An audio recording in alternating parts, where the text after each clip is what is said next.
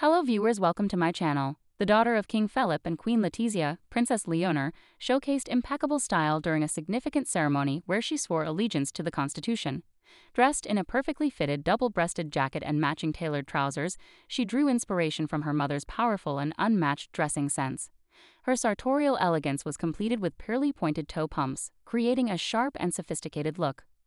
Leonor opted for a sleek, low ponytail to complement her brunette hair and adorned her features with a natural beauty glow.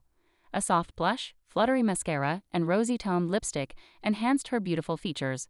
The choice of white for such a major royal event was noted by royal style expert Miranda Holder, who explained that white symbolizes the purity and divinity of the monarch, reflecting classic color psychology.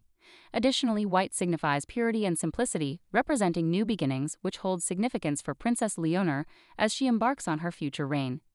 During the ceremony, the 18-year-old heir to the Spanish throne made a solemn promise to faithfully perform her functions, uphold the Constitution and laws, and respect the rights of citizens and autonomous communities.